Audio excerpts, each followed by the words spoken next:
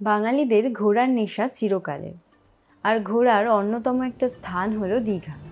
তবে যদি মনে হয় একঘেয়ে দীঘা দীঘা ঘুরে বোরিং লাগছে, তাহলে আমার আজকের ভিডিওতে আমি দিতে চলেছি দীঘার বেস্ট সাবস্টিটিউট। খুব কম সময় এবং ন্যূনতম খরচে পৌঁছে যেতে পারেন এই সমুদ্র সৈকতে। আর তার সাথে উপরি পাওনা হিসেবে রয়েছে পাহাড়, ঝর্ণা, জঙ্গল এবং অসংখ্য মন্দির। জায়গাটা হলো কলকাতা থেকে মাত্র 4-4.5 ঘন্টার দূরত্বে অবস্থিত উড়িষ্যার বালাসোর শহরের বাগদা বিচ।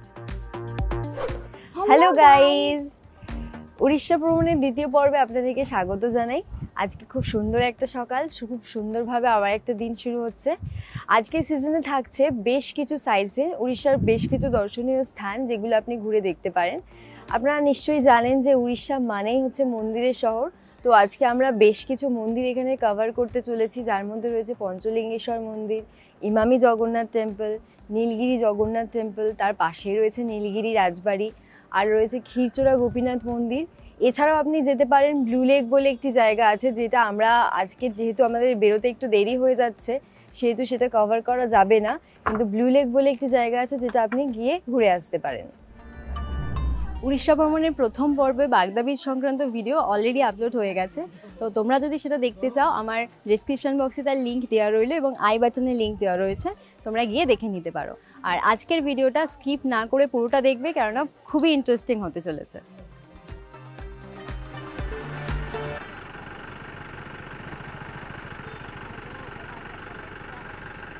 এখানে বলে রাখি, সারাদিনের সাইট সিনের জন্য হোটেলের সাথে কথা বলে আগে থেকে একটা গাড়ি বুক করে নেবে। আমাদের এসি বোলেরো বলা ছিল, যাতে খরচ পড়েছিল ৩,৫০০ টাকার মতো। তবে সিজন অনুযায়ী এই রেট চেঞ্জ হতে পারে। সো ফাইনালি আমরা এসে পৌঁছে গেছি আজকের আমাদের প্রথম গন্তব্যস্থল পঞ্চলিঙ্গেশ্বর মন্দির। উড়িষ্যার বালাসোর থেকে প্রায় ২৮ কিলোমিটার দক্ষিণ পশ্চিমে অবস্থিত এই মন্দিরটি। এই পঞ্চলিঙ্গেশ্বর মন্দিরটি নীলগিরি পর্বতে দেবগিরি পাহাড়ের ওপর অবস্থিত।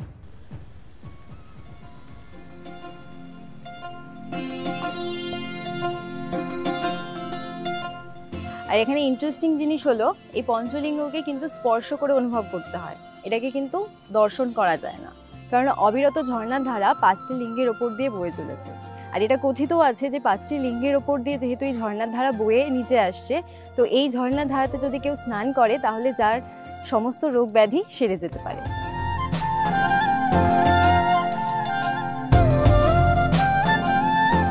সো ফাইনালি আমরা এসে পৌঁছে গেছি মন্দিরে যাবার সিঁড়ির কাছে। এখানে যে সিঁড়ি দেখতে পাচ্ছেন, এই সিঁড়ি অতিক্রম করেই যেতে হবে বাবা পঞ্চলিঙ্গেশ্বরের কাছে। প্রায় ২৬০টার মতো সিঁড়ি আছে, আর মাঝে মাঝে বিশ্রাম করার জায়গাও রয়েছে, চাইলে আপনি বিশ্রাম নিতে পারেন। তো চলো যাওয়া যাক।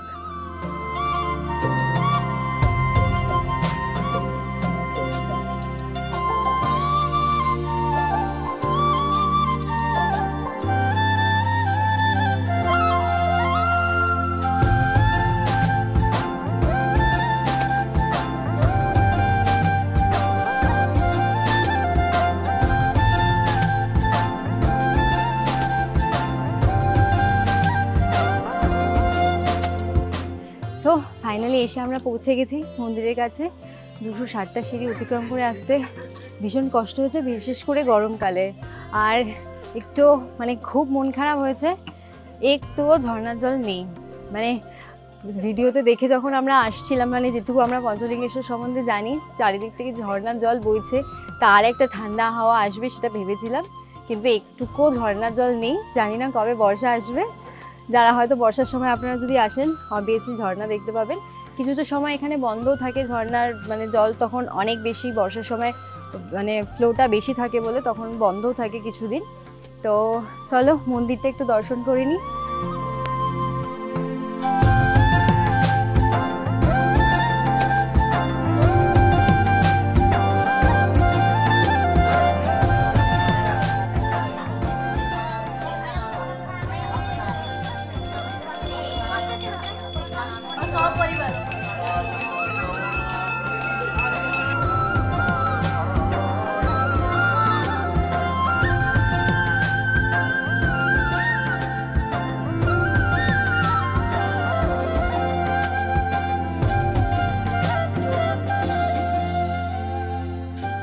কথিত আছে মহাদেবের প্রিয় ভক্ত বালাসুর এখানে পঞ্চলিঙ্গেশ্বরকে স্থাপন করেন।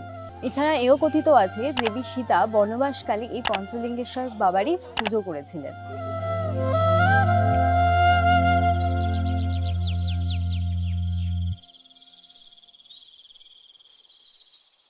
এই পঞ্চলিঙ্গেশ্বর মন্দির থেকেই একটু উপরে পাহাড়ের উপরে রয়েছে বনদেবীর মন্দির। ট্রেকিংয়ের নেশা থাকলে তোমরা ট্রেক করে ঘুরে আসতেই পারো সেখানে।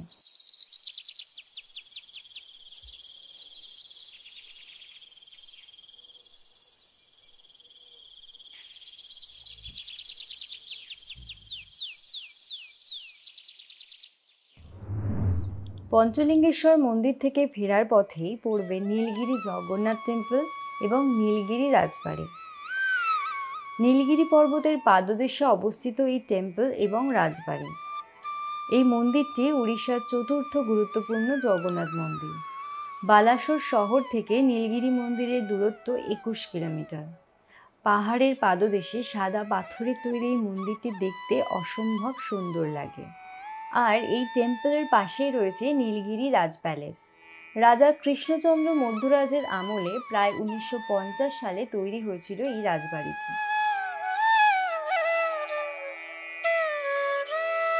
রাজবাড়িটির অধিকাংশই এখন ধ্বংসপ্রায়।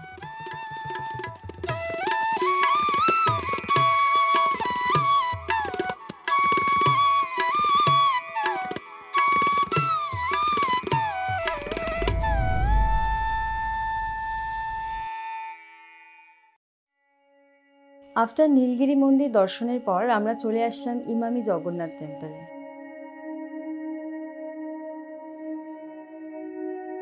এটাকে পুরীর দ্বিতীয় জগন্নাথ টেম্পলও বলা হয়ে থাকে। এই মন্দিরটি পুরীর জগন্নাথ মন্দির ও কোণারকের সূর্য মন্দিরের আদলে তৈরি। এই মন্দিরটি ইমামি গ্রুপের দ্বারা নির্মিত এবং পরিচালিত।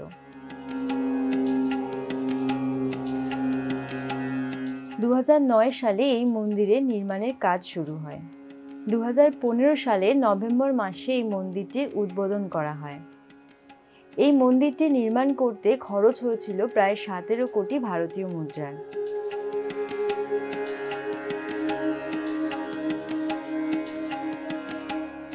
এই মন্দিরে রয়েছে 16টি কোণারক মন্দিরের মতো সেই বিখ্যাত চক্র।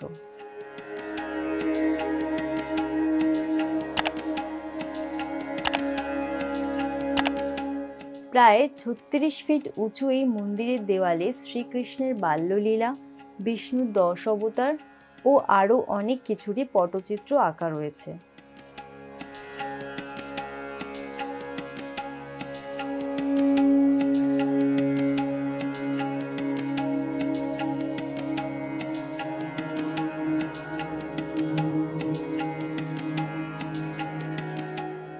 নতুন আধুনিক স্থাপত্য যে এতটা সুন্দর হতে পারে তা এই মন্দিরে না এলে বোঝা যাবে না।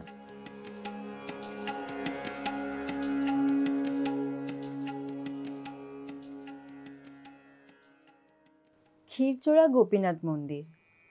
কথিত আছে যে শ্রীকৃষ্ণের অবতার গোপীনাথ বহু বছর আগে এখানে বসবাস করতেন, তবে মন্দিরটি মাত্র 150 বছরেরই পুরনো।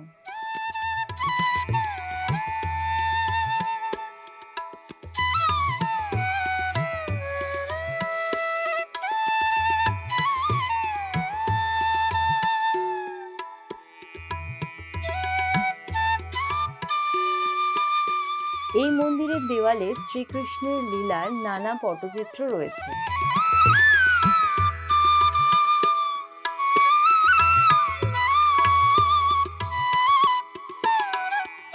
আর মন্দিরের মধ্যে পূজিত হচ্ছেন স্বয়ং গোপীনাথ।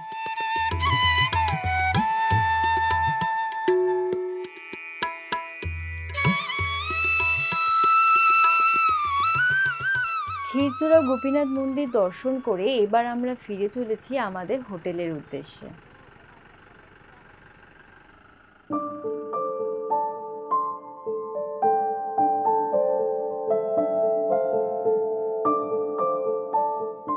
হোটেলে ফিরে চলে এলাম সমুদ্রের ধারে সূর্যাস্ত উপভোগ করতে।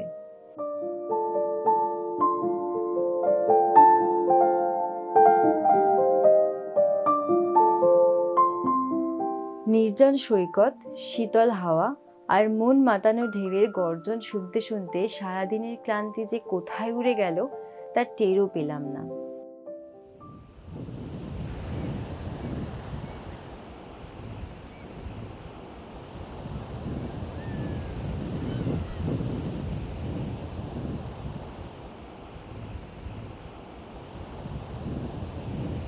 তো ফ্রেন্ডস, আজকে এই ভিডিওটা তোমাদের কেমন লাগলো সেটা কমেন্টস করে জানাতে ভুলবে না। আজকে আমি অনেকগুলো জায়গা তোমাদের সাথে শেয়ার করলাম, তার মধ্যে কোন জায়গাটা তোমাদের পছন্দ হয়েছে সেটা কমেন্ট করে জানিও। আর যদি তোমাদের ভিডিওটা ভালো লেগে থাকে তাহলে ভিডিওটা লাইক এবং শেয়ার করবে। আর যারা এখনও সাবস্ক্রাইব করোনি তারা আমার চ্যানেলটিকে অবশ্যই সাবস্ক্রাইব করে দেবে। আর ইনস্টাগ্রামে আমার পেজটি ফলো করে আমার সাথে থাকবে। আজকের জন্য এইটুকুই, আবার দেখা হবে নতুন কোনো জায়গায় নতুন কোনো ভিডিও নিয়ে। তো টিল দেন, টাটা।